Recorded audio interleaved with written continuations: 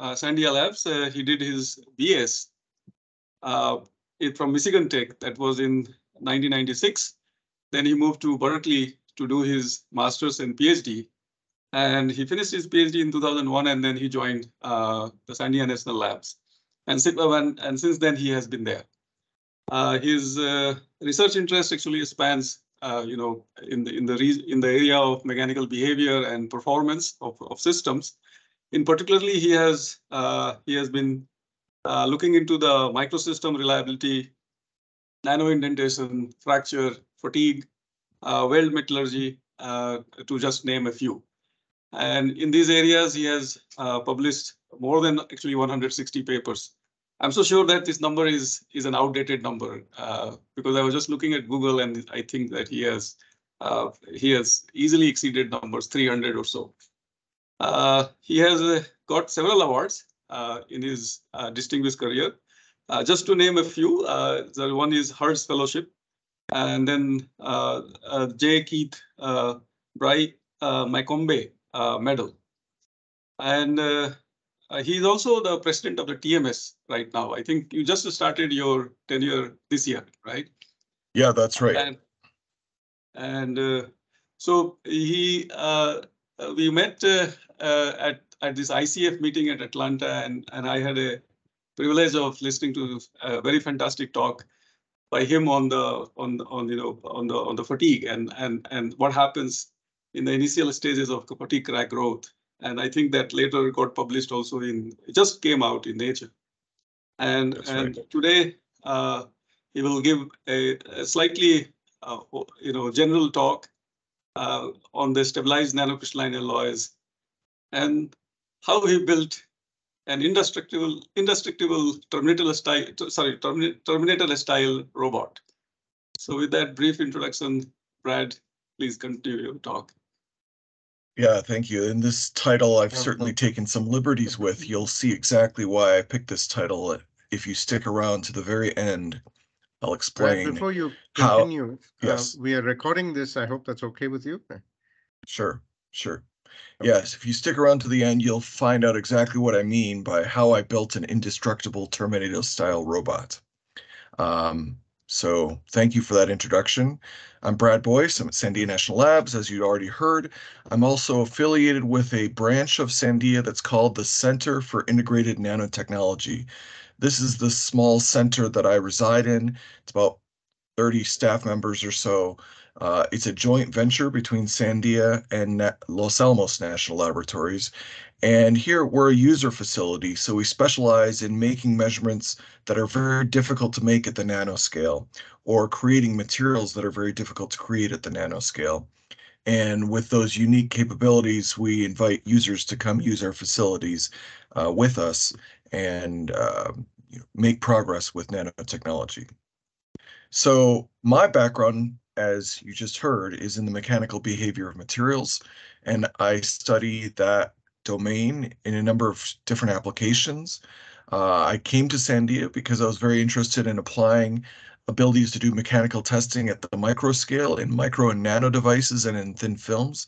The image that I show you on the left is an image from work we published now over a decade ago doing micro scale tensile testing. And what you see there looks like some chains or something. These are actually a string of individual tensile test platforms that are strung together so that when you pull on the chain, each tensile test proceeds in sequence, allowing you to do thousands of independent tensile tests in a matter of hours.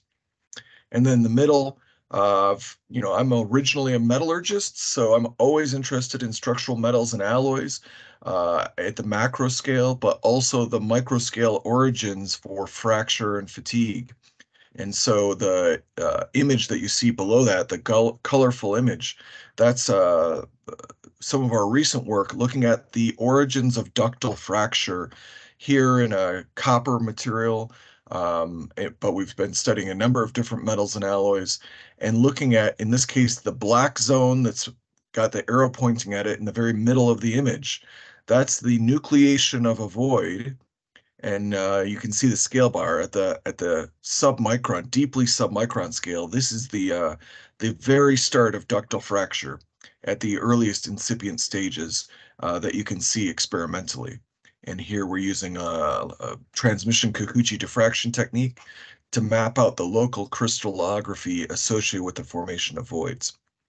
And then on the right, a topic that's relatively new to me. I've only been working in it for about 5 years now, but for that reason, perhaps it's very exciting to me, which is to understand the mechanical behavior of metamaterials and materials created via additive manufacturing. And here I show in blue and yellow is a metamaterial that we've invented. In fact, I hold a patent on this. This is called an interpenetrating lattice. And when you try to transmit energy through this lattice, say from the yellow end to the blue end, all of the energy has to transmit from one surface to the other. So it becomes interface mediated. Interesting thing from a fracture perspective, we've published actually a nice paper on the fracture of these structures, the R curve, resistance curve behavior. And because the two lattices, the yellow and blue lattices, have different properties, they essentially contribute uniquely to the overall structural integrity of the composite.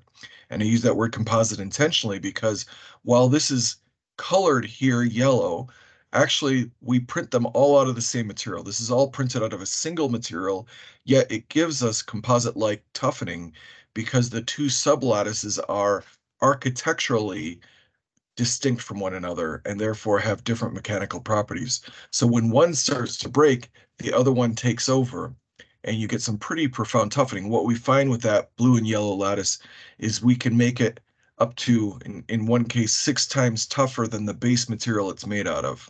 So again, that's a very, very typical in composites that you can achieve such types of gains. But now we've done it without actually varying the material. Instead, we're varying the architecture of the metamaterial. So these are all fun topics for me to tell. As you might notice, I get excited about these, and I'm not going to talk about any of them. So today we're going to switch to another gear. I just want to give you some flavor of some of the things I like to work on. I'll start this talk from the context of history. If you look at the history of engineering disasters over the centuries, some of the most classic engineering disasters, in fact, many of them share a common thread, and that's that they originate with deformation, fracture, and fatigue. And here I show you several different examples here. Of course, the Titanic being one of those most notorious failures, but ultimately controlled in part by fracture of the ship and associated with its impact with an iceberg, and the temperatures of the water play a role, as I think many of you understand and realize, and so on and so forth. And another example in the top middle, the Tacoma Narrows Bridge. Of course, this isn't just a materials failure problem. This is a acoustic resonance, because the design of the bridge was such that the wind could excite a resonant mode, and it started flailing about wildly, as you see here. But once it started flailing about wildly, eventually the material gave up, and so it ultimately was a fracture and fatigue problem as well. And many other examples that you see here. So it's our job to prevent that, and that's not just a historical problem. These problems continue to this day. They cost billions of dollars every year. And if you look at reports on material failure, you see that many of material failures originate due to fatigue loading, cyclic loading. So this has been reported a number of different times. In aircraft, for example, 55% of all failures are associated with fatigue loading. It's the single most dominant failure mode, and it far surpasses any other failure mode. So if we want to prevent engineering disasters in the future, perhaps our best investment is in fatigue failure. So I'm sorry if this is overly simplistic. I will only spend a few seconds on it. I think this presentation was originally developed for students who may not have a background in mechanical behavior of materials. So of course, for those of us that are specialists in the area, we know very well that the most basic and rudimentary way we can think about fatigue resistance of a material is in the stress life or strain life curve, SN curve as we call it. And this is just a plot of the number of cycles to failure as a function of how aggressively we load the material. And we know that this can be divided into several stages. Ultimately, there's the fracture of the material, but before the material fractures, the crack is propagating, and before that, the crack has to initiate. And in the top region, what we call the low cycle fatigue region, life is dominated by crack propagation. So our biggest enemy to fight is resisting crack propagation. But down in the high cycle fatigue regime, the lower colored bar there, you see the red bar is the longest. The lifetime is dominated by the process associated with how we initiate fatigue cracks in the first place. And so I'm going to talk a little bit about all of that today, but primarily I'm going to be talking about how to prevent high cycle fatigue failure. And so to put some concrete numbers on that SN curve, I've here plotted some envelopes. These three colored envelopes are for three different alloy classes, iron-based alloys, of course, steels, and nickel-based alloys, and aluminum alloys. And in general, this is, a rule of thumb. These colored zones are the regimes where the metal tends to operate. There aren't many exceptions to these bounds that I'm familiar with. And so we have a problem here of white space. If an engineering designer wants a material that can survive, let's say, 1.5 gigapascals of cyclic stress or maximum stress for 1 million cycles, there is no engineering commercially available material for them. And so this is essentially what limits the engineering design space. It's what creates the thickness of parts. It's what limits the efficiency of engines in terms of their size, or the efficiency of vehicles in general, is the inability to design structures to sustain higher loads. So I'm going to tell you a tale in 4 parts today. That was my introduction. And I'm going to move rather quickly because I want to leave plenty of time for questions. We're already 15 minutes in, so I'll keep on moving here. And I want to talk first about the promise of nanocrystalline metals. So we know that grain boundaries add strength to metals. This is the so-called Hall-Petch effect, and the simple plot I show you here is that the yield strength scales with the grain size raised to the -1/2 power. For 35 years or more, we've understood that this law has a limit. If you go to grain sizes much below 100 nanometers, you start to saturate this process and maybe even create a mechanistic transition that causes it to turn over. And this is thought to be associated with the fact that, dislocation activity is what causes yielding at large grain sizes. But as you shrink the grain size down below 100 nanometers, dislocation-based deformation processes no longer dominate, and instead a new deformation process kicks in, and that is grain boundary mediated, where you have grain boundary sliding or other types of grain boundary mediated processes instead of dislocation-based processes.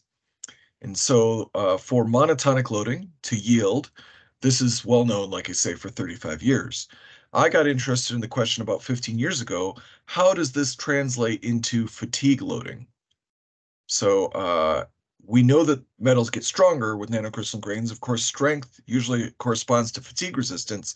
So how does this mechanistic transition work out for fatigue resistance? So first start, again, basic concepts that we understand the mechanism for fatigue crack initiation in traditional metals. It's associated with dislocation plasticity, of course, as well, but in particular, the formation of persistent slip bands, PSBs, and their associated formation of extrusions and intrusions that can lead to notch-like stress concentrations on the surface, which ultimately trigger the formation of a fatigue crack. So that's what we think we understand at a very basic level in coarse grain metals, but this description entirely started with the idea of dislocation plasticity. And as I've already alluded, dislocation plasticity gets a little bit tricky when the grains are only tens of nanometers in size. So Just for reference, when we talk about nanocrystalline, usually we're referring to materials with grain size below 100 nanometers. But in most traditional metals, the grains are far larger, 1,000 times larger. And so 1 billion nanocrystalline grains would fit inside an ordinary microcrystalline grain from a regular aluminum alloy, let's say, or any traditional structural alloy. So these are unusual materials with tons of extra grains in them. And so what happens to the fatigue mechanism?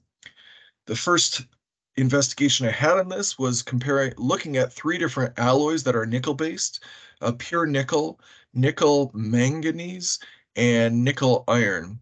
Each of these were electrodeposited. These happen to be all 3 materials that have well-established electroplating processes. And they all give us something in the range of approximately nanocrystalline material, albeit with slightly different grain sizes.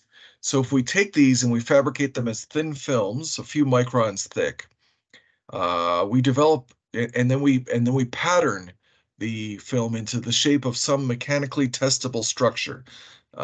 So we can use a process to do that shaping. Here we're using at first we used what's called the Liga process. It's a lithographic process that allows you to pattern electroplated metals into a particular shape. And you can see we can shape it into a tensile bar, as you see on the lower right, or we can shape it into some odd shape here. This is a cantilever beam for flexural bending. We can bend the ring back and forth and watch it fatigue. So once we have these small structures, we can think about how to put them into custom test systems that are designed for small scale, not microscopic or miniature, but yeah, small scale compared to most conventional ASTM standards for sure, and then perform high cycle fatigue tests. And when we do that, we can catch our SN curve. This comes after actually a few years of technique development and measurement, but now we can start to report the SN data for these new metals, nickel, manganese, nickel, iron, and nickel in their nanocrystalline state. And the point I make here is that, some of these metals, depending on their condition, are occupying the white space. We're seeing metals now that can sustain 1.5 gigapascals of peak stress over 1 million cycles. And there was something a little confusing to me about this first study. So the grain size didn't seem to scale monotonically. The smallest grain material wasn't the most fatigue resistant, it seemed, and that was a little puzzling to me. So I dug into this a little deeper. Now I'm summarizing about 8 years worth of work in a few sentences. What we did is we said, well, the problem here might be that we're not only changing the grain size, we're also changing the alloy. And so of course this is not necessarily an apples to apples comparison. We should be a bit more systematic about it next time. So we picked the nickel iron alloy and we intentionally varied its grain size across a range using both annealing and electroplating tricks to vary the grain size.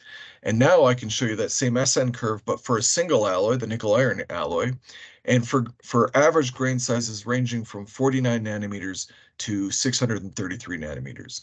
And now you see a dramatic shift in the fatigue resistance. The larger grains, albeit this is still not conventionally large grains, 600 nanometers is still quite small, but it has very low fatigue resistance in the SN space. Then as we decrease the grain size, we see the systematic trend towards increasing fatigue resistance. And by the time we get to 49 nanometers, we see the turquoise curve and the purplish curve up at the top have very impressive fatigue resistance. Now I actually have changed the y-axis. I'm using the term stress amplitude instead of maximum stress. So forgive me for the change in the way we graph this. But nonetheless, what's also interesting is the turquoise curve seems to not necessarily be as strong as the purple curve. In fact, at the high cycle fatigue regime, it seems to be falling off in its fatigue resistance. So perhaps there's this question that once you get the grain sizes extremely small, perhaps there's some loss in fatigue resistance. And one of the ways we can plot that is to just grab the endurance limit for each one of these curves. That is, when you fit the curve to it and you extract the value at 10 to the 7th cycles, what does it look like? So that's our next plot. So this is the curve at 10 to the 7th cycles, and you can see the stress that causes the endurance limit is a function of grain size. Now here I've taken the liberty to raise the x-axis to that minus 1/2 exponent. So that's the Hall-Petch exponent. And so approximately, you see, if you squint, you see somewhat of a linear scaling for the first 4 observations, the leftmost 4 observations, until you get to the smallest grain size, and then you again maybe see something of a saturation or a turnover or a mechanistic transition, especially in the context of what I already showed you for the Hall-Petch breakdown in monotonic loading. So now we have a question here. What is happening in these smallest grained materials? So I'm a material scientist. I like to understand the mechanistic origins, and of course, fractography is something that's important to all of us structural integrity folks. So let's look at the fracture surface and see what's going on in these materials. So we have these unusual fatigue specimens that I already explained to you. They're broken in half now. We can look at them in the microscope and try to interpret the fracture surface as is commonly done. We find some features that make us comfortable right away, like shear lips at the end for catastrophic fracture. From there, we know that's the end for where final fracture occurs, so we can trace back, and we see several other things like river marks and so forth that might be somewhat familiar. But what was the most unusual to us was all the way back at the point of origin, where we often are looking for some sort of critical flaw that triggered the initiation process. Here I see some sort of strange feature, and I put 3 red question marks in this image. What's going on here? This is a strange looking feature. In fact, I'll zoom in the next image. There's another example. This is actually a different sample, but we see this every single time. When we look at the fracture surface, the zone of initiation has this very blocky looking surface. It looks almost crystallographic. And that's puzzling to us because we believe our starting grain size is only tens of nanometers. Like I say, 49 nanometers average grain size. And there in the lower right of this image, you see the 4 micrometer bar. So these blocky features are far larger than our starting grain size. It's funny. It doesn't really seem to add up until we cross-sectioned into these blocky features and found something really unexpected. We found that underneath these blocky fracture surface features, the material itself was no longer nanocrystalline. While in the remainder of the fracture surface and underneath the material, the grains were very small. You see them as black and white dots in the left image. But right underneath these blocky crack initiation features, here in this ion channeling contrast image, you see these zones. They almost look like fingers that are relatively low contrast, and they're quite bright, white and some light grays. I've got 4 green arrows pointing at them just to show off what I'm looking at here. These are large grains. They're measured in microns, not in 40 nanometer or tens of nanometers. And to confirm that beyond the electron or the ion channeling image, if you look on the right, this is now an electron backscatter diffraction image, again mapping the crystallographic orientation. And we see that these large grains underneath the fracture initiation site are particular orientation 110, and they're the only grains that are large in the system. So somehow we have some large grains that are triggering crack initiation. And so now it led us to a speculation. We postulated, based on everything we saw so far, that the grains all started nanocrystalline. In fact, we had confirmed that through dissecting our samples after they're deposited. We never found any evidence that in the as deposited case, we had any large grains. So we thought maybe, and this was sort of wild speculation at the time, maybe the fatigue loading itself was causing the grains to somehow grow. And then if the grains were growing, they became bigger and could support more dislocation activity. And with the ability to support more dislocation activity, perhaps then they could become more conventional and trigger traditional processes like persistent slip or something akin to persistent slip that could permit crack initiation. In other words, our postulate was nanocrystalline metals don't initiate fatigue cracks themselves. They merely transition to a state where they're no longer nanocrystalline, and then the microcrystalline grains initiate fatigue cracks in a more traditional way. So the next step in our discussion here is to confirm this hypothesis, and that's part 2. So we're going to confirm it in 3 different ways. We're going to confirm it with modeling, we're going to confirm it with synchrotron diffraction, and we're going to confirm it with transmission electron microscopy. And along the way, we're going to answer a few questions about this process. So I'll start with modeling. Here is an atomistic model using molecular dynamics simulations. We're going to apply 20 cycles. We can't quite apply 1,000,000 with atomistic modeling yet. Actually, 20 was quite a lot. I don't think anybody's ever gone beyond 20. And in our study, we ended up going up to 200 cycles, which is definitely the most fatigue cycles ever applied in an atomistic simulation, unless there's a paper out there that I haven't found on this. So you can see we set up the simulation to represent polycrystalline grains. The green regions are crystalline, the gray regions are grain boundary, and there are also a few twins and faults in the system as well. We could change the atom type. This one happens to be, I believe this was platinum. I could be wrong here. We've studied a few with this approach, so forgive me. It's certainly an FCC metal. Could be gold as well, but you know, each of the FCC metals more or less do something similar, more or less.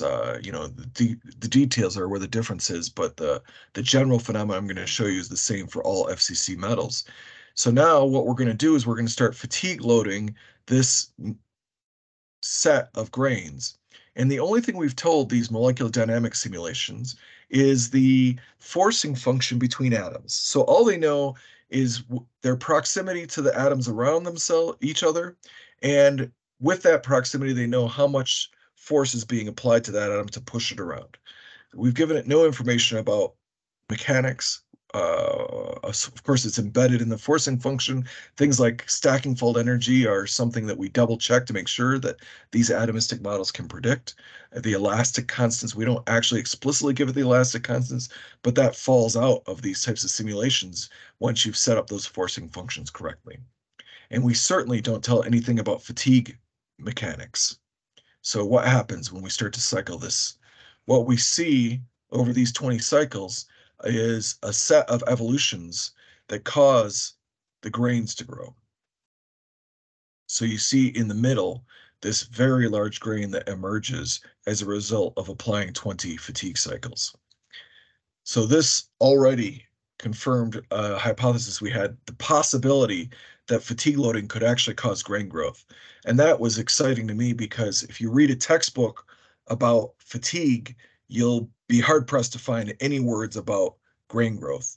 And if you read a textbook on grain boundaries, which there are several, or grain microstructures, you'll be hard-pressed to find a comment that suggests that fatigue might cause these types of evolution, grain boundary migration, and grain growth.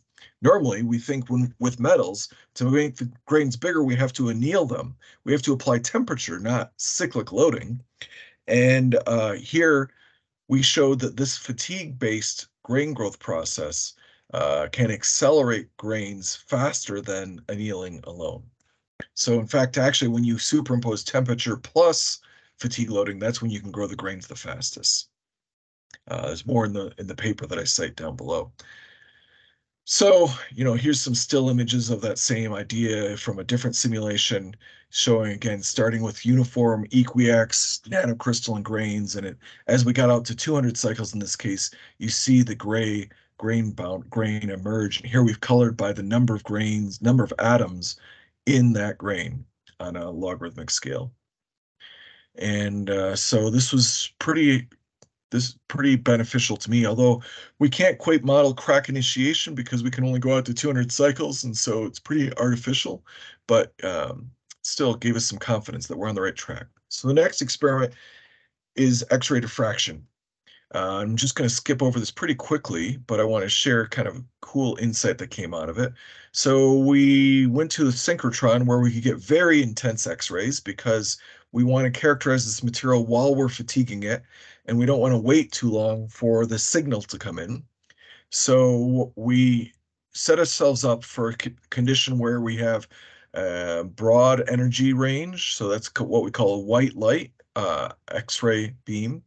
That gives us a situation where we get Bragg diffraction, and we use an area detector to detect the entire Bragg ring, or the cone of diffraction that comes off the sample, as I illustrate here.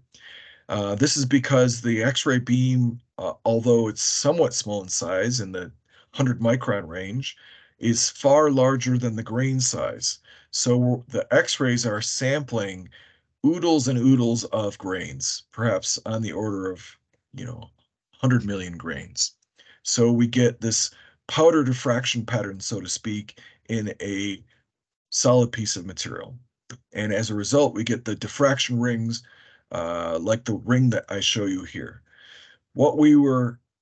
After several years, again, sort of skipping through years of work, we realized if the fatigue loading was just triggering one or a few grains to grow, they wouldn't change the average grain size, but we would see signs of anomalously large grains or crystallites in this sea of small grains. So what we thought we should see, the ring itself that I show you here in blue, is the representation of hundreds of millions or billions of very small grains, uniformly sized. But if we have a very large crystallite formed by fatigue, it should cause one particular orientation to pop up on this ring. And so after we thought about that a bit, we started searching through our rings, and we found these little hot spots on our ring. And boy, you would originally say that's just statistical scatter. But we went to great lengths to prove that this little red hot spot here is not statistically expectable. In fact, with 6 sigma confidence, we can show that that red spot doesn't belong to the rest of the ring and is an indication of an anomalously large grain present in an otherwise a sea of very fine grains. So we can track that anomalous intense spike with fatigue loading. And that's what I show you here. The intensity of the spike is on the y-axis and the number of cycles is on the x. Praveen, I see you've jumped in. Is there a problem?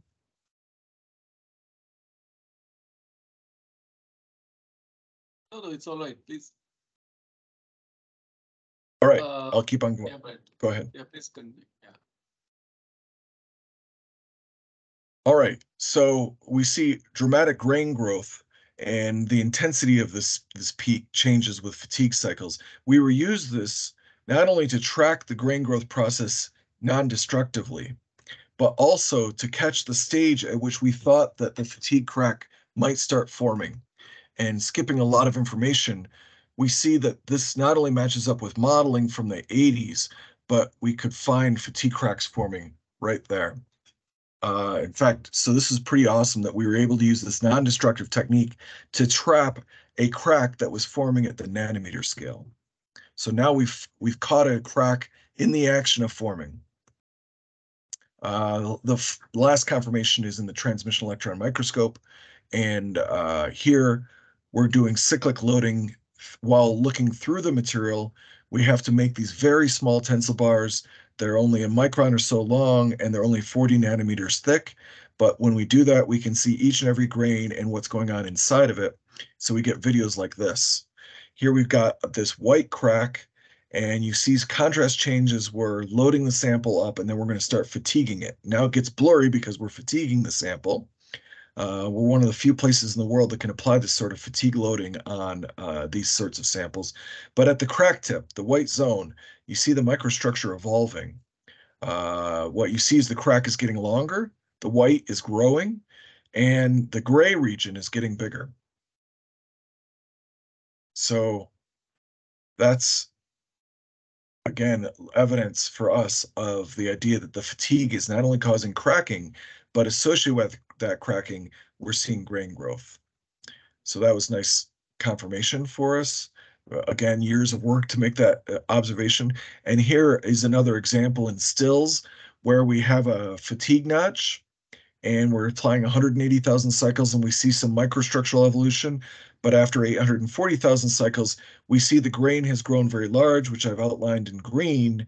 And the coolest thing, that little white zone right there is a fatigue crack forming. Now, that fatigue crack is only tens of nanometers in size, so one of the smallest fatigue cracks ever observed in nature. So that was very cool to see the grain growth process and then also the associated crack initiation process.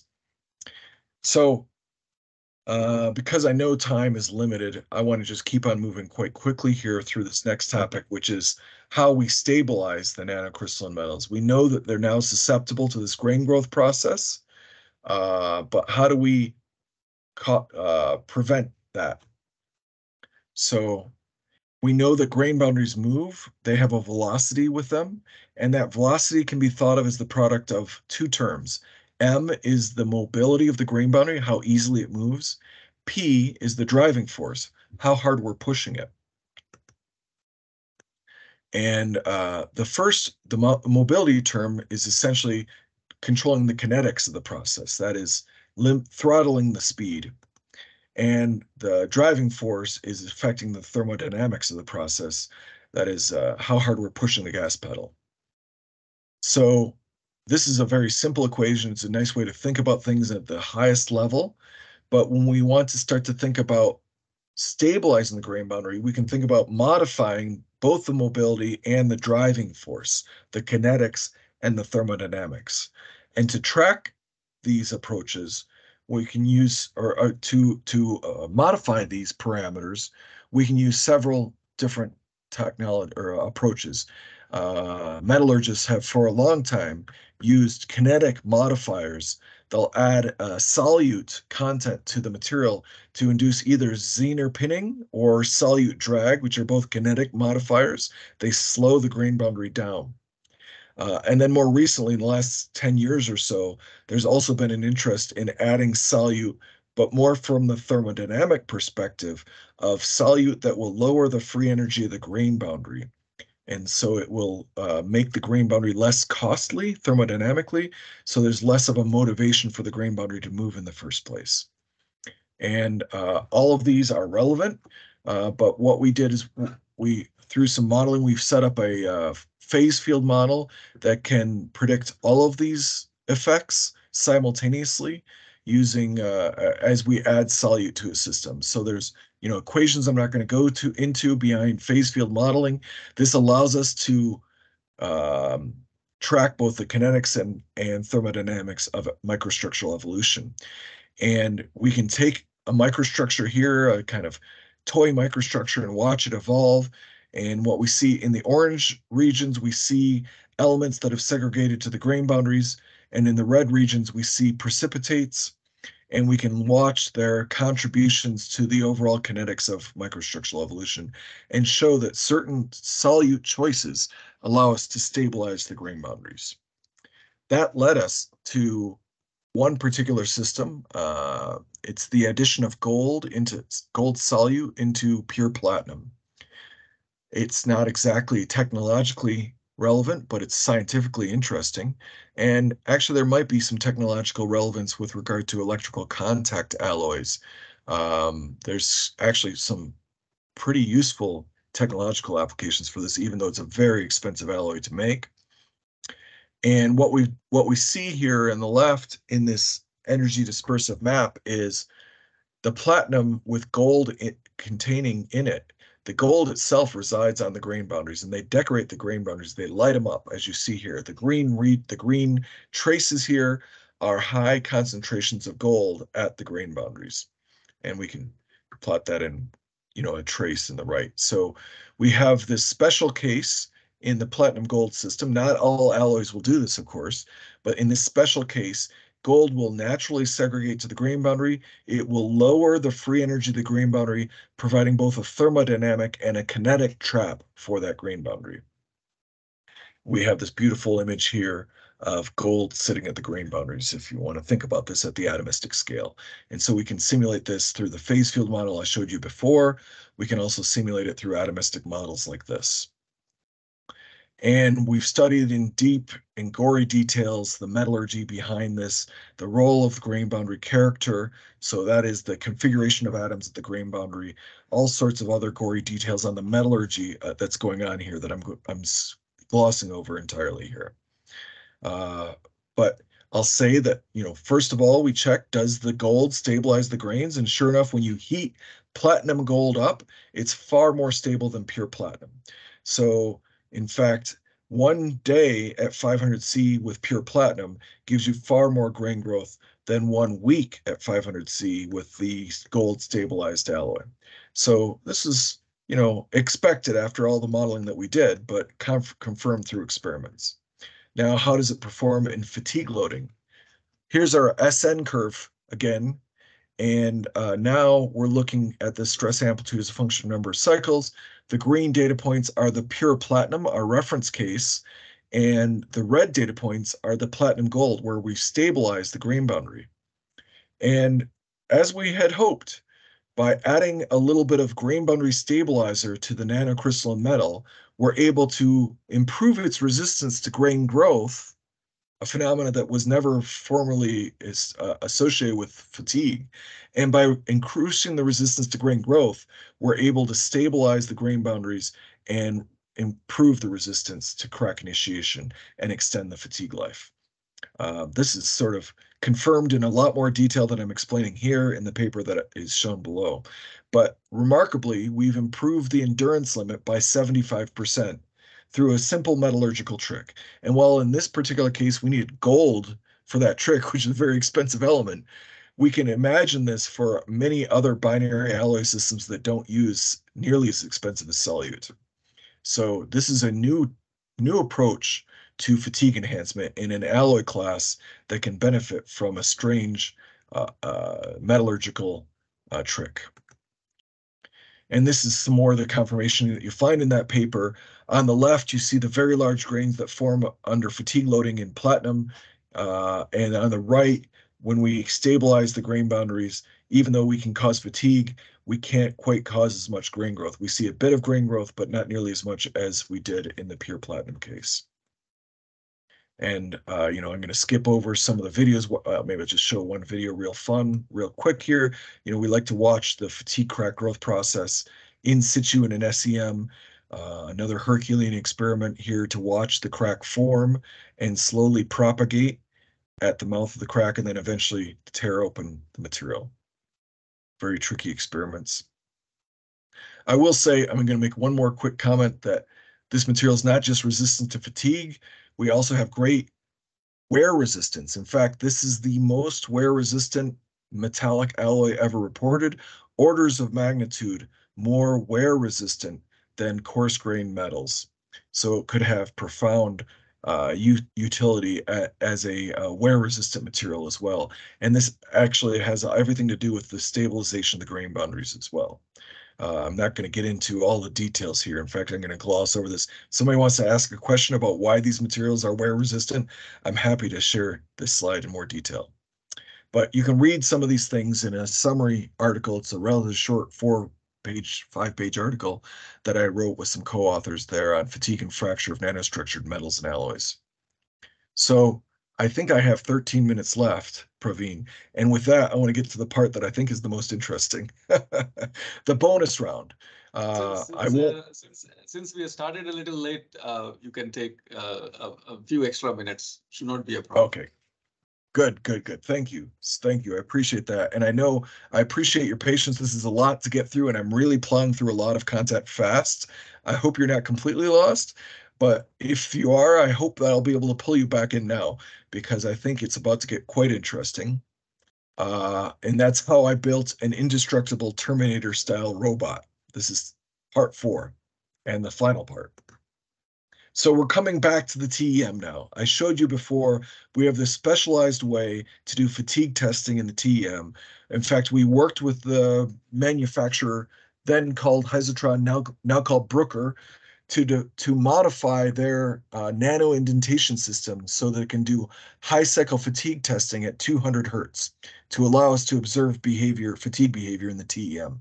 I think they've only sold a couple of these so far. They're quite expensive, so and the experiments are extremely difficult, even after you have the instrument, because you have to manufacture the material at 40 nanometer thickness, and then you have to magically, or through a lot of effort of some very focused individuals, you have to get that material that's 40 nanometers thick landed onto a silicon device that you see on the lower left.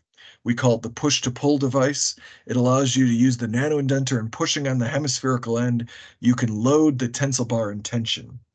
And that helps you resolve issues with alignment and so on and so forth, but still a lot of pain in these experiments.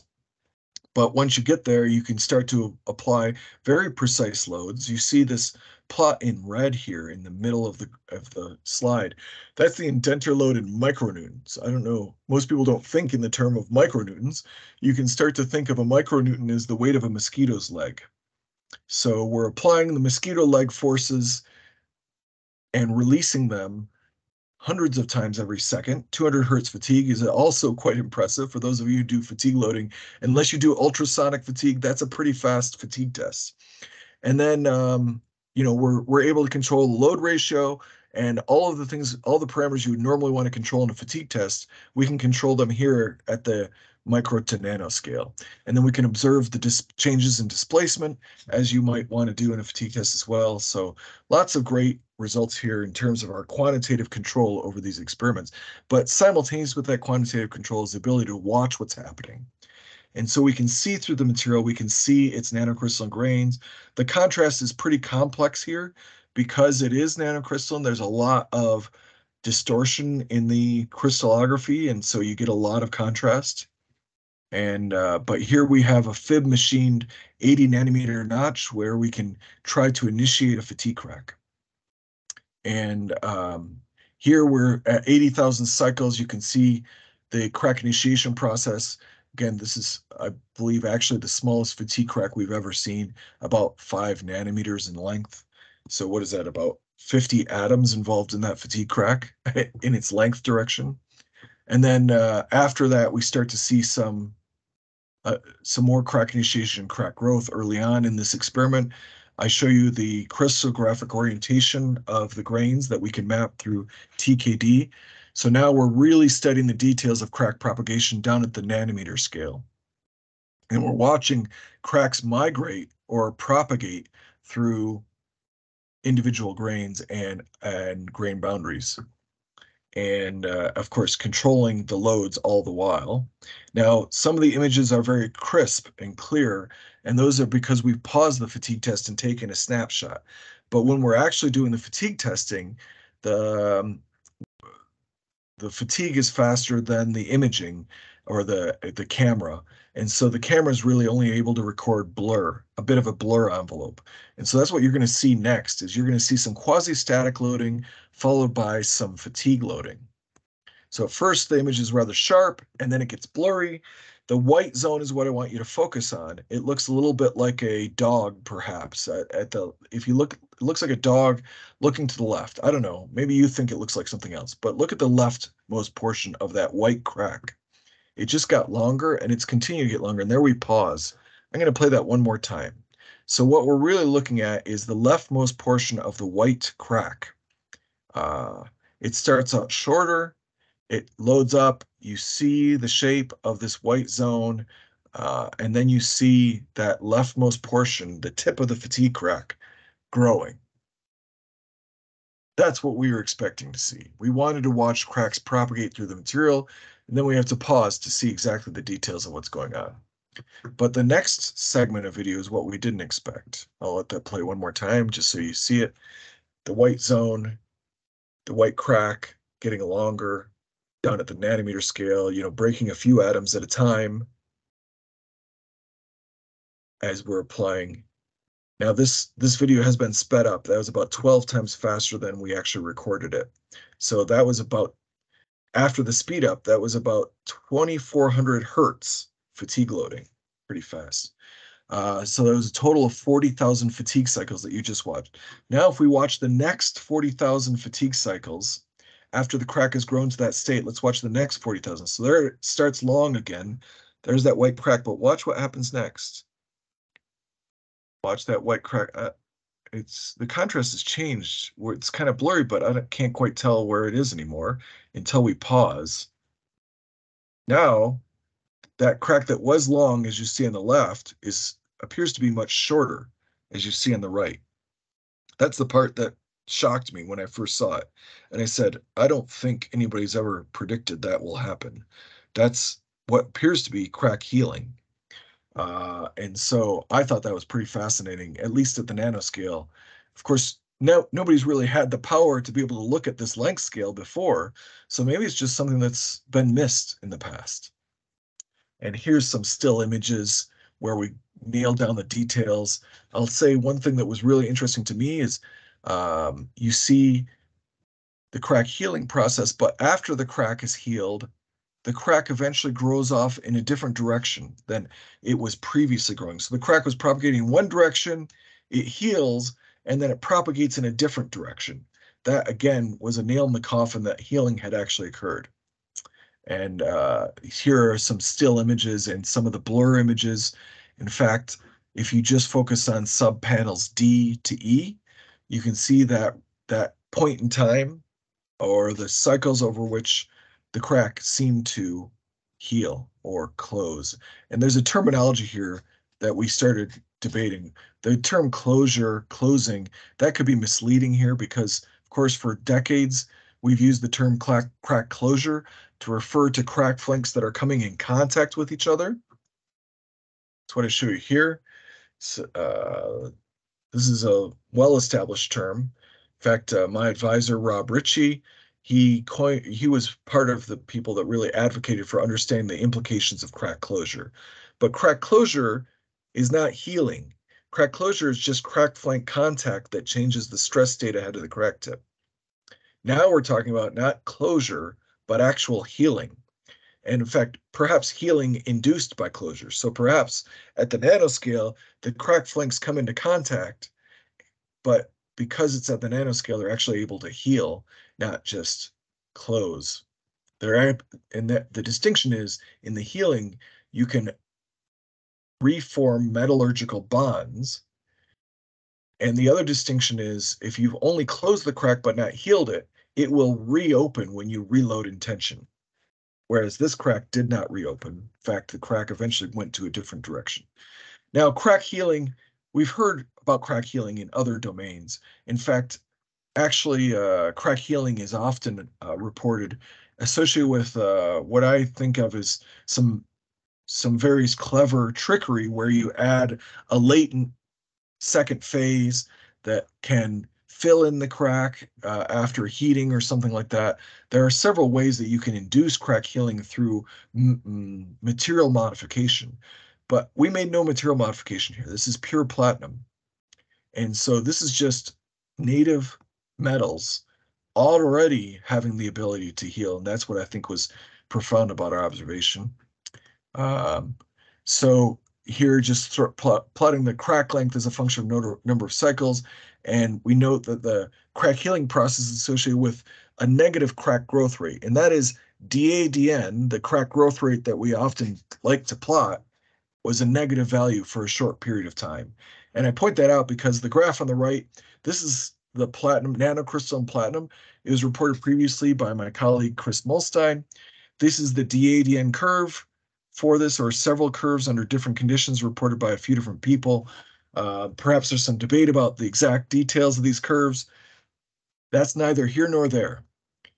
I can't put my data points on this curve at all because I want to report negative crack growth rates, and we aren't even plotting in a realm that allows that observation. So the observation I've just made of a negative crack growth rate is disallowed by the fundamental ways that we choose to plot fatigue. That shows how fundamental this is in our thinking. So,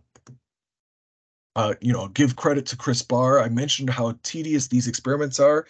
Chris was the one who tediously ran that experiment that I just showed you and showed me those results.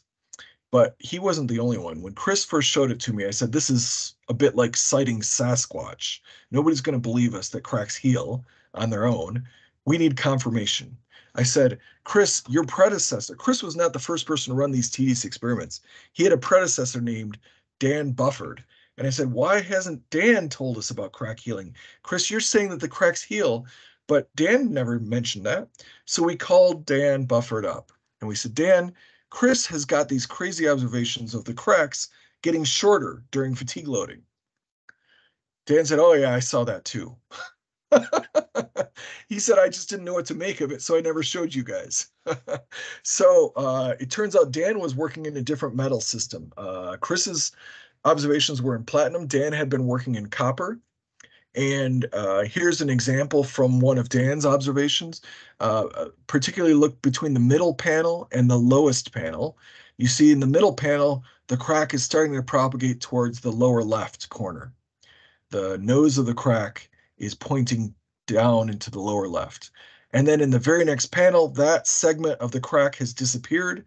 And now the crack is propagating towards the upper left. So, here again, this is the type of stuff. These are not long segments of the crack. This is just tens of nanometers of the crack that appear to form and then heal and then reform in a new direction. So that's the part that we got excited about. And then we had to make a third observation because if you've seen it twice, you got to see it a third time. And so this is, the third guy. So it was even a different operator because by this point in time in our study, both Dan and Chris had moved on to greater pastures. And so we hired Zach Milne and we said, well, Dan and Chris could see it. Let's see if you can make it happen. And here's the still images from his observation as well. Again, lots of details here, but ultimately confirming that the crack gets longer, then shorter, then longer again.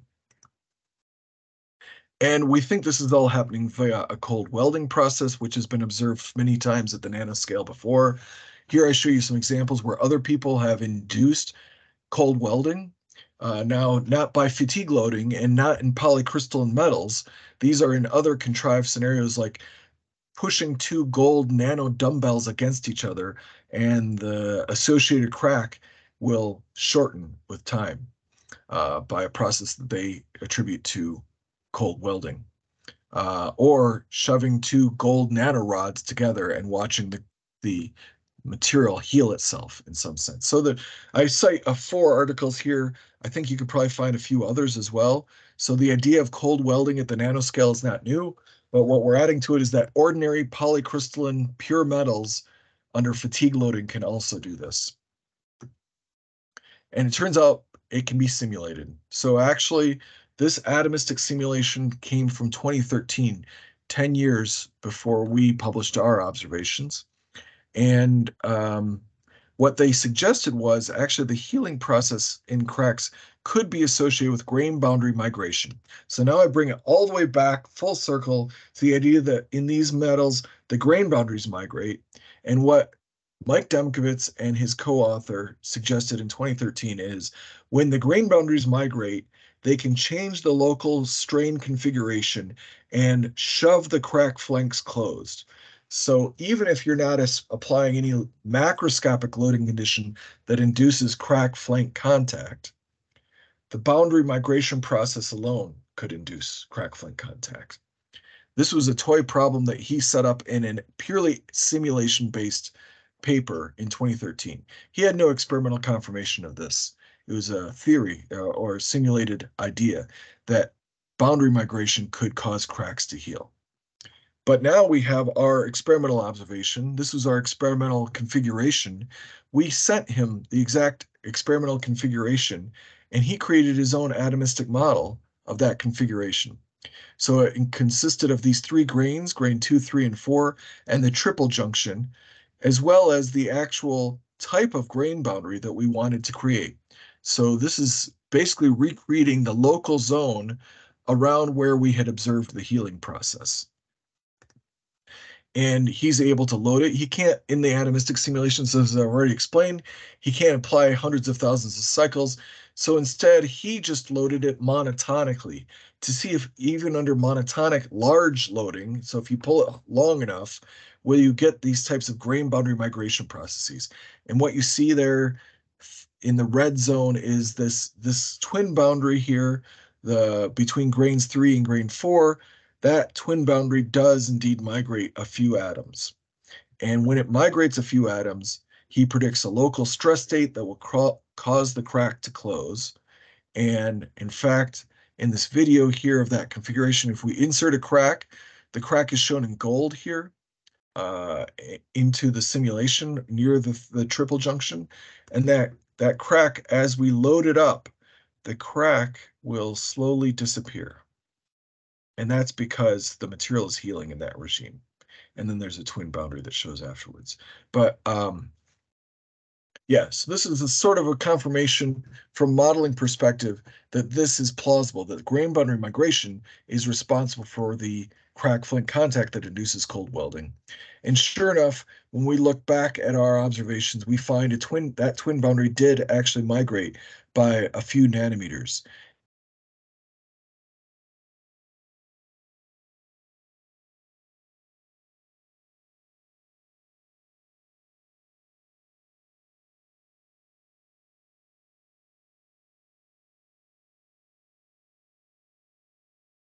I think we've lost him. Yeah, looks like. I think the internet is a problem. I don't know whether it's This is my right at our internet. end. Oh, It is it's all right at our end. Most probably at his end, maybe he's having trouble.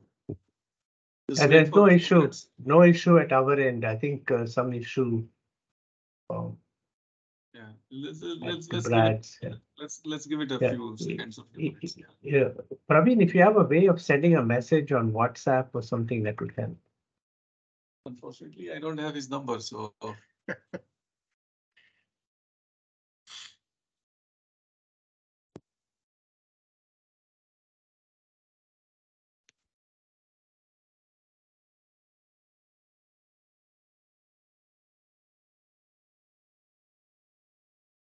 I think he's logged off and is trying to rejoin.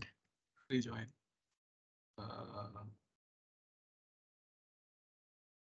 Yes. Sure, I will. Let me send him an email then. Oh, he's back. Ah, he's back. He's back. Sorry, we just lost you for a. Yeah, I saw, sorry, something happened with the Wi-Fi, a little blip. Hopefully it won't happen again. Let me share my screen and get back to where we were. We're almost done. So if you're losing, if you're losing energy, I know it's almost 7 p. Yeah, it's past 7 p.m. there, perhaps. That's getting a little late. I'm almost done. So can you see my screen again? Yep. Yep. So Yep. we were just talking about this healing process that can be simulated as well and associated with grain boundary migration. I'm getting into details. Oops, is this even the right? Yeah, this is it. I'm going to skip through a little bit of this. Let me just say there are some pretty important implications here for example, the role of atmosphere. Now, these experiments were in a TEM, so we didn't have a lot of oxygen around. And this may explain why you see improved fatigue resistance in oxygen-free environments. Perhaps the oxygen itself impedes this healing process by coating the surfaces and preventing the cold welding process. You know, these are sort of speculative, but I'm just showing you examples of results from other people that have emphasized how important oxygen is in fatigue crack growth and fatigue threshold behavior. The existence of a fatigue threshold itself may also be explainable by the existence of cold welding or healing. In fact, actually, my colleague Mike Demkovitz established a bit of a model that showed the threshold itself can be predicted by this healing. process. And I'm skipping over some details here. Forgive me, we can discuss this at more length. But here again, there's an example of fatigue loading and how it's affected by ultra-high vacuum or the presence of oxygen. So I thought there was an interesting paper by Oguma and Nakamura, who were studying fatigue behavior, I believe in a steel alloy, in vacuum. And they, in their discussion section, drew this schematic. Now, there was some grain refinement in their case, but they also said that the repeating contacts in vacuum might cause some cold, you see the word cold welding and rebonding. So this was in 2013, 10 years before our observations again. It was merely a schematic, it was pretty much speculative, but they were already starting to think that maybe in vacuum, fatigue cracks might be able to cold weld themselves. So I think, again, putting 2 and 2 together, we realized that there was some evidence ahead of time that could have caused us to expect this. And, as I say, we have a fatigue model for this. I'm skipping over it quickly. The curve on the left, the blue curve that shows a threshold, that threshold is predicted from a model that merely describes the crack healing process. Now, so I'm going to wrap up here. As Praveen mentioned, we published this in Nature last month. I'm very excited for ordinary metal fatigue to be a topic in Nature because ordinary metal fatigue is rarely published in a place like Nature. So there's a lot of work to get this published. Excited to get it out there. It's actually several years in the making, of course, but it's led to quite a bit of notoriety, both good and bad. There's been over 500 news agencies that have covered this topic. I pull a few examples here, but there are, as I say, 500 different titles of some author's interpretation of what we've done here. These 3 titles that I pulled out here, I'm pretty fond of. I like these titles. But then there were a few titles that people have, media sensationalists, perhaps, authors who wanted to sensationalize this. And they said, one said, scientists discover how to build a Terminator-style self-healing metal. And boy, is that quite an extension from what I've just shown you. And then another author said, indestructible Terminator-style killer robots move one step closer to reality as scientists discover self-healing metals. So I think they've taken it a bit too far. I'm a little sad with that because I don't want to sensationalize what's already really cool science in the first place. But I guess that's their decision, and I can't control the media and how they choose to spin things. And they generated all these. What's interesting, the 2 images on the left are images that we provided to the media for this topic, what we wanted them to display, and what they chose to display were all the other images that I show you here. Like, that's how they're going to show the results of our scientific effort, is with these sorts of images. I can't control the media. It's been a fascinating ride for the last 4 weeks to watch what pops up. I've had a lot of conversations with reporters on this, interviews with reporters and so forth. So I apologize if this embarrasses the field. I didn't intend that, but at least we're getting attention placed on topics like fatigue behavior in metals. At least the general public's getting interested in these topics, so that's a good thing in my book. So with that, that's the end of my presentation, and now I've stopped on the hour, so we're happy to stick around for conversation. Thanks a lot, Brad, and thanks really for clarifying the title. So now we understand that. So there are several questions. I think we can start with the first one, and I think these are chronicle. So the first question is basically on your first part of the talk. This is a question from Nilesh. Nilesh Badwe, who is in IIT Kanpur, and he is asking about that on your SN curve, where you are showing the effect of the grain size, the nanocrystalline materials. You went down to about 49 nanometers. You didn't really show the results of 25 nanometers. Yeah. Right. So that's what. Yeah. Yeah. Thanks so that's Brad, right. He was paying attention. I can see that. That's right. I follow you. The question. Previous slide, so that's why I asked. you had 25 nanometer data on the previous slide. That's why I asked. I mean, Yes, that's right. You're exactly right. You're exactly right. And that's only because when we went to go do the more systematic study, the conditions that we had for electroplating were only able to get down to 49 nanometers. So we didn't want to mix observations from two separate batches or studies with actually, in fact, we also changed the sample configuration. So in the first study where our deposition capability was allowing us to get down to 25 nanometers, that was a cantilever beam and bending, which is what part of the reason why I use the maximum stress on those plots. But in this follow-up study, where I systematically in nickel iron varied the grain size, we were instead making the tensile bars, not the cantilever beam. We were using a different electroplating team, and their electroplating recipe only allowed them to get down to 49 nanometers. So I wish we would have gotten down to 25 because I think we would have seen the trend even more definitively. But we took what we got. And then the next couple of questions are about your grain growth model or grain growth observation during the fatigue. I assume that the grain grew both during the nucleation and the growth phase, or was it only confined to the grain growth part? Sorry, the crack growth part.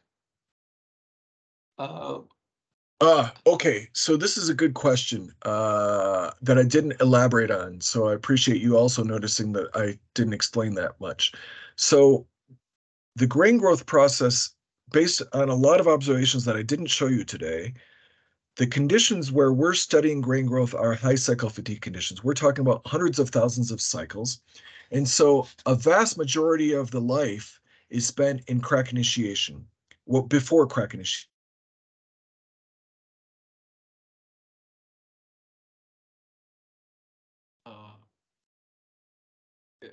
Vikram, did we lose him again, or this is my issue? No, we've lost him. Oh, okay.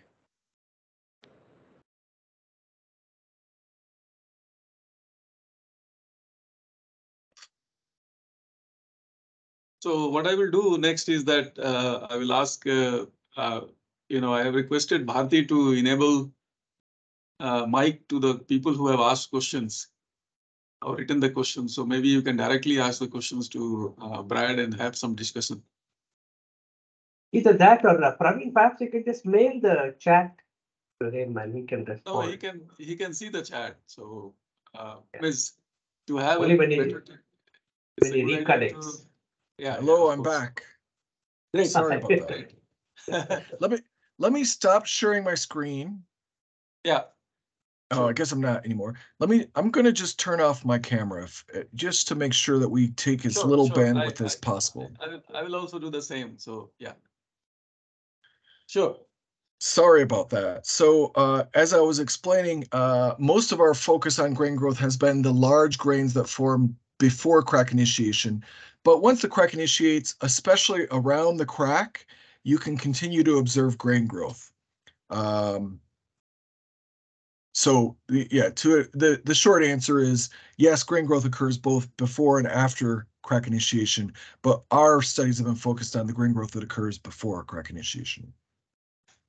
Sure. So now I think Vikram has a couple of questions. Vikram, would you like to go ahead?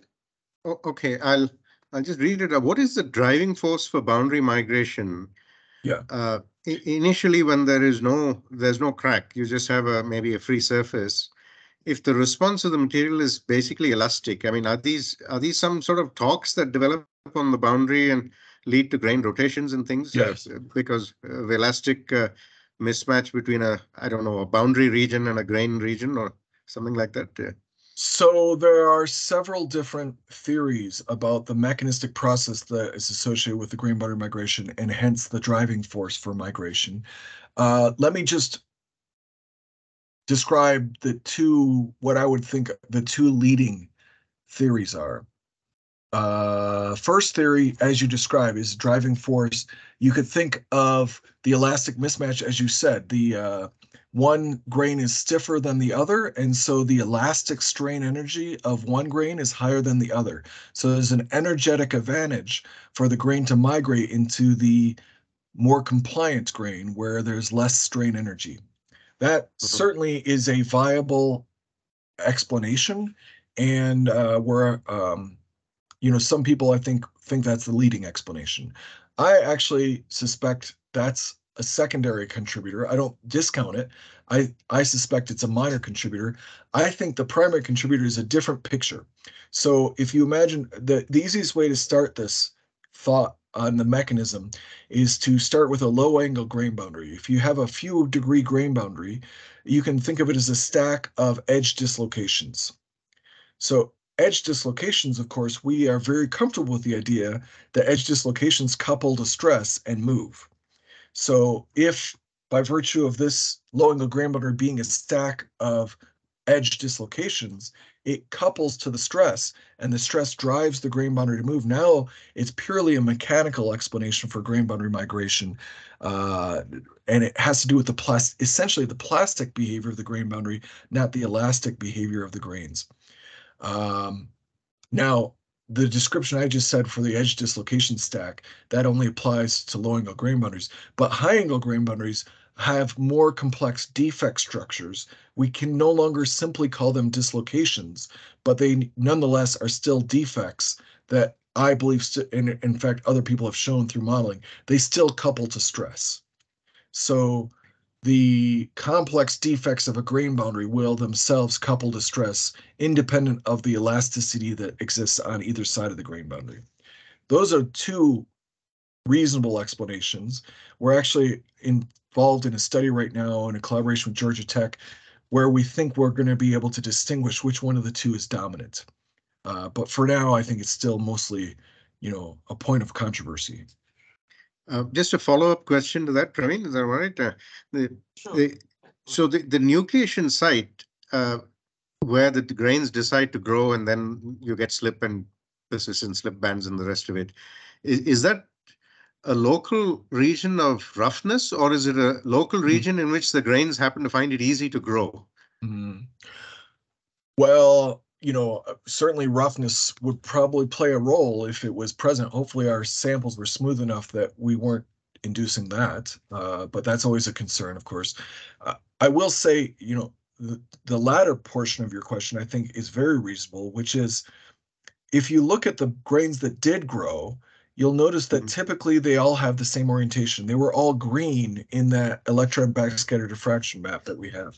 The large grains tend to be a preferred orientation, and when we look at that preferred orientation, for example, in the context of a Thomson tetrahedron, we can think about which slip systems were active in that particular grain, and actually it turns out that particular orientation is such that maximum Schmidt factor is operating on 3 separate slip systems.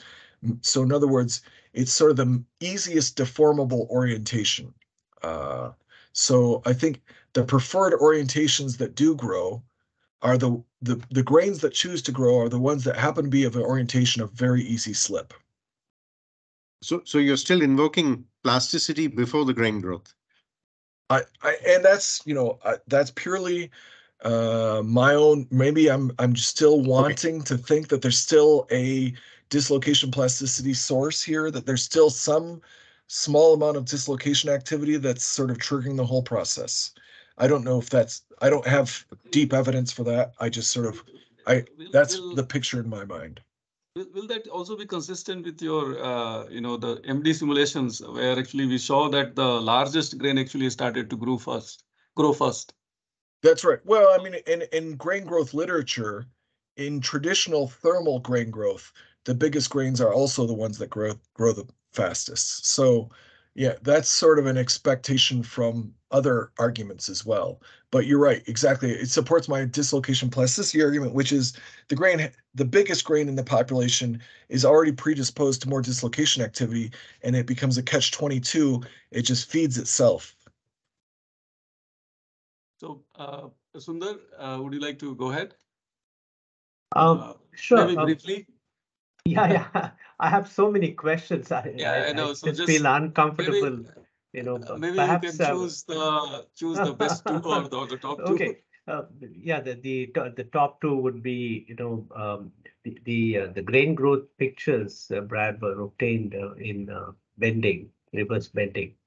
Would you see a different picture if you were to do it in tension, for example? Yeah. We also did it in tension, and yes, we do see the same thing. In fact, some of the pictures I showed were also tension. You're right, the first picture I showed was bending, but later on, and we've published several pictures of basically the same thing in tension. Okay, and about the additives that Right. enhance the fatigue properties. What is the proportion of those additives? I was just wondering whether there was just enough of them to influence the properties through their own properties. You are asking a great question. In the case that I showed you here, we were adding 10% of solute.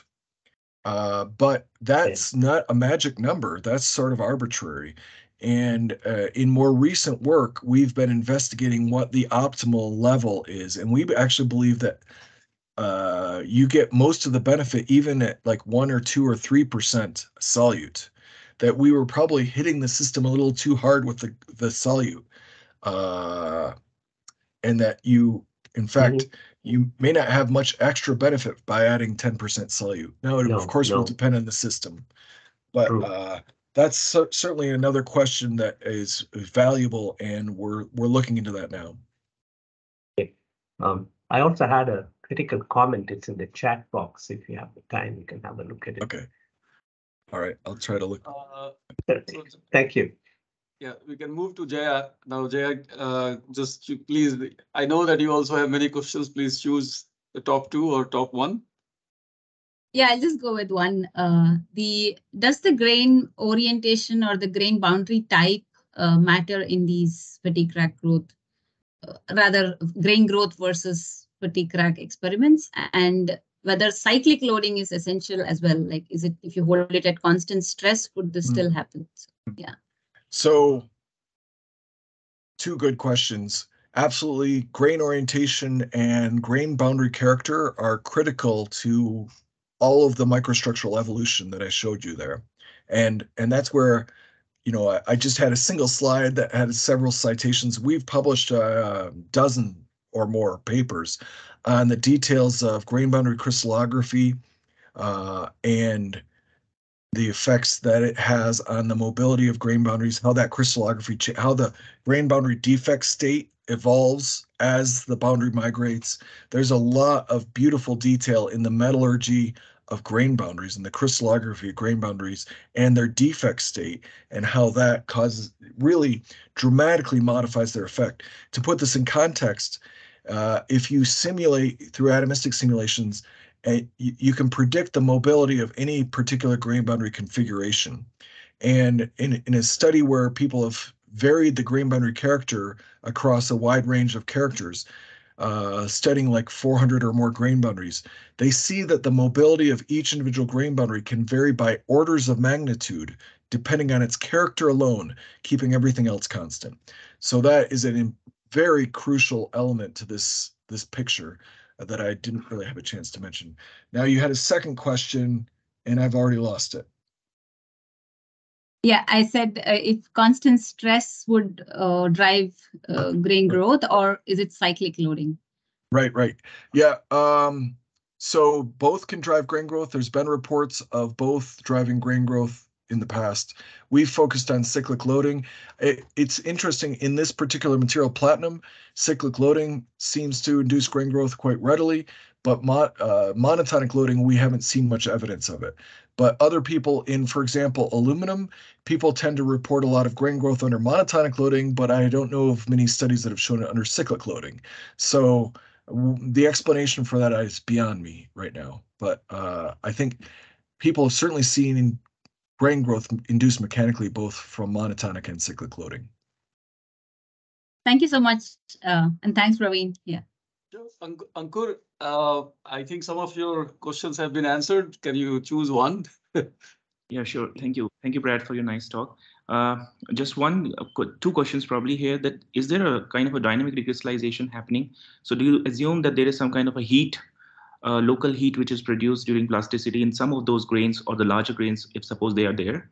And the next one is the crack front having or losing some kind of a crystallinity. So usually in situ kind of a situation, there might be a possibility that at the crack front there's amorphization or something happening? Yeah, thank you.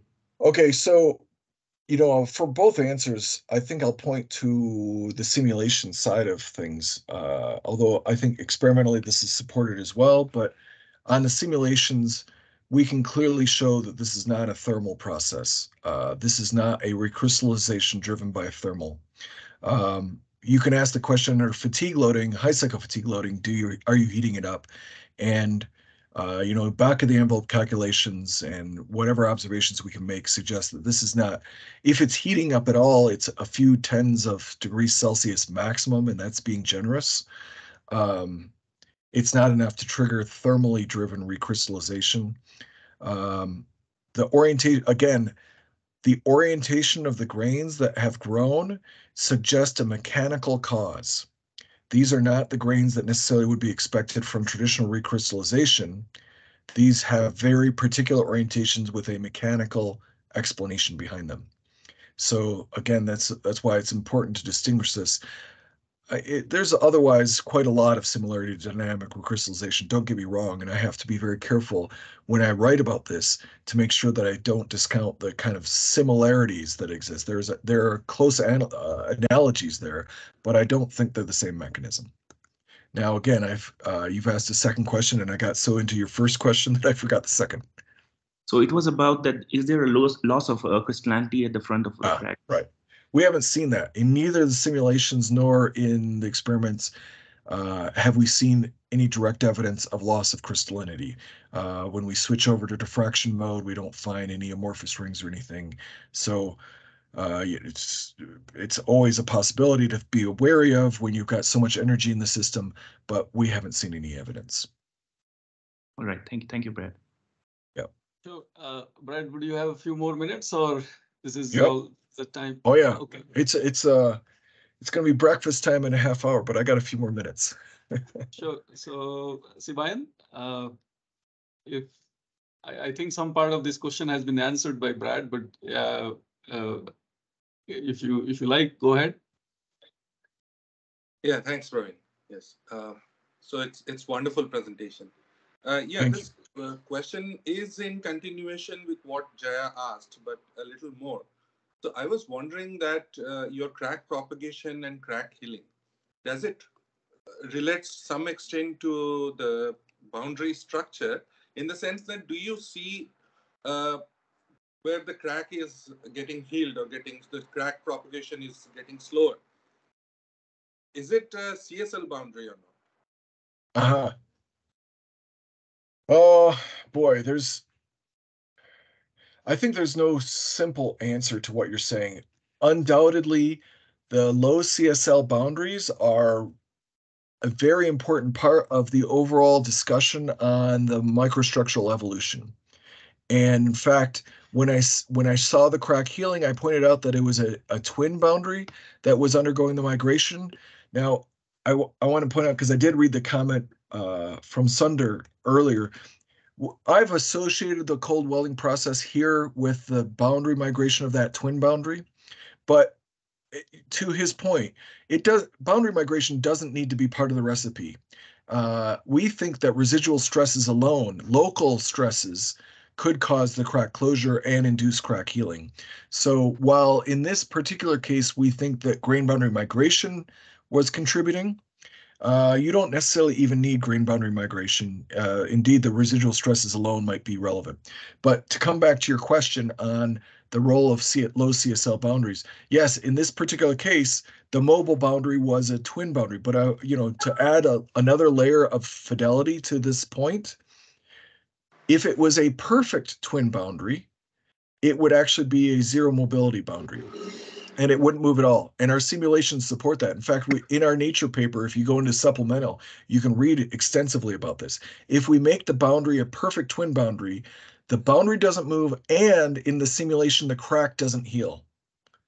But if you make it a near sigma 3 twin boundary by inserting a few twinning dislocations on the grain boundary, those twinning dislocations couple to the stress, they migrate along the twin boundary, they cause the net motion of the twin boundary, and then the crack heals. That's what our simulation says.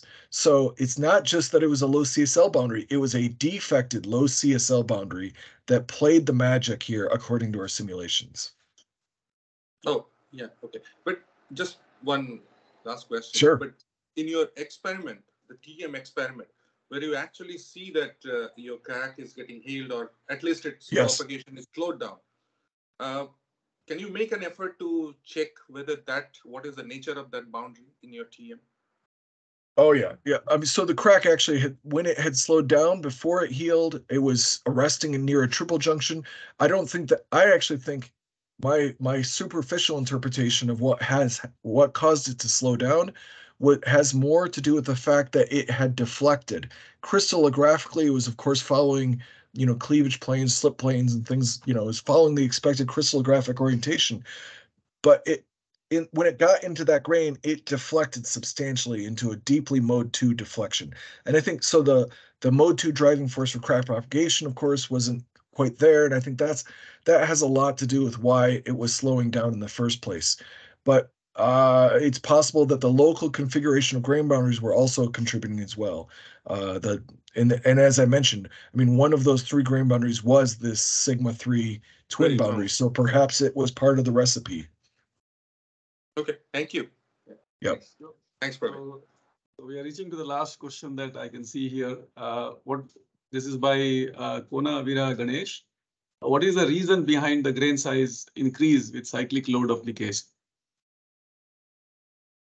Well, so again, it comes down to the idea that fatigue is somehow driving a grain boundary to migrate, and there are 2 mechanistic descriptions that we talked about today, were an elastic mismatch between the 2 grains that could create a preferential driving force, and of course, the fatigue loading is providing it's pounding the system with energy that allows it to overcome energy barriers. So if the grain boundary is resting against an energy barrier, but it wants to move because of the elastic mismatch, then the fatigue loading can just get it over that energy barrier. And then the second explanation that we talked about earlier was plasticity-based interpretation, where you can think of the grain boundary as a stack of dislocations, and we already know that the dislocations move to and fro under fatigue loading, but perhaps they have a bias towards to and not so much of a bias for fro, and as a result, you get net dislocation collection. This is all kind of the basic arguments behind cumulative plasticity under fatigue loading. So thanks, Brad. Thank you so much. Praveen, can I have the privilege of asking one last stupid question? Is there a frequency dependence here? Because we're talking of dissipation, which is reflected in some atomic movement. Yes. So you would expect some sort of a coupling between the frequency of the loading and the migration event or the dislocation glide event or whatever. Absolutely. I wish I could answer with evidence, but I think your expectation that there's a frequency dependence is perfectly reasonable. And I'll, add one more layer to that. I would also expect there's a time dependence to this. So the amount of time that the crack is sitting around, as I say, some of this is that I think a lot of these behaviors that we're talking about today have a thermal component to them. So there's an energy barrier that's perhaps just not being surmounted, and it's the superimposed thermal contribution plus the mechanical contribution that allows you to overcome the energy barrier and migrate the grain boundary or heal the crack. So I think there's both perhaps a frequency dependence that's worthy of study and a temperature dependence. Thank you. Yeah. Praveen, you might want to announce next month's seminar. Yeah, so the next seminar is on 23rd September. That's by Professor Helmi Atia from McGill University, Montreal, and that is going to be on machining-induced changes in surface integrity and its impact on aerospace structural integrity. So we will send the circular in a couple of days, and we can again meet. So now I think Brad has been with us for almost 1 hour, 50 minutes. And there is one last question there. There's some effect of local strain rate or something in that discussion. Would you like to take that or?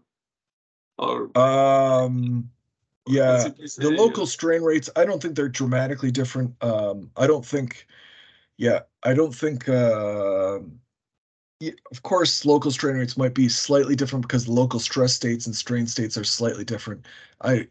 All within an order of magnitude, I would suspect. So I don't think that's much. I don't think that's much of the part of the story in my cursory interpretation. Thank you all for great questions.